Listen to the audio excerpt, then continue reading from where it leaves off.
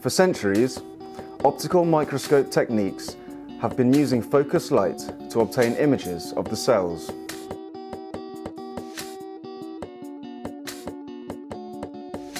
One problem, however, is that the imaging depth is limited to 1 millimeter.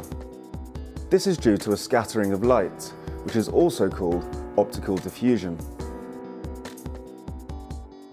High-resolution imaging beyond the diffusion limit is what imaging scientists are looking for. This is now possible with a novel method called photoacoustic imaging.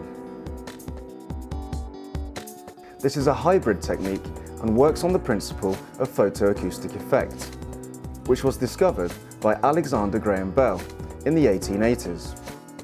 This phenomenon occurs when light is absorbed by an object causing a rise in temperature, followed by thermal expansion and production of a sound wave.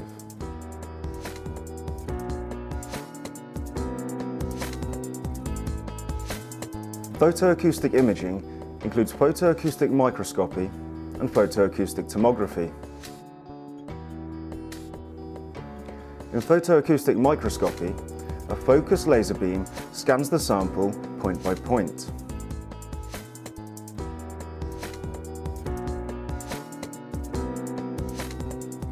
The sound produced, due to photoacoustic effect, is then detected by a single transducer. In photoacoustic tomography, an expanded laser beam scans the sample and acoustic waves are detected by multiple transducers. Since sound scatters less than light, images of greater detail can be obtained, even at greater depth. This enables the imaging of a biological sample in its living state. Image contrast in photoacoustic imaging is based on optical absorption rather than optical scattering. Since the basis on absorption, you do not necessarily need a labeling reagent, so you can choose your laser wavelength such that it is absorbed by some natural color within our tissue. The application of photoacoustic imaging is quite broad, and preclinical results are promising and suggest that they can be translated into clinical practice. In the future, it can be established as an effective method in the early diagnosis of various diseases, such as cancer. It is a potential functional imaging technique, not only looking at structures.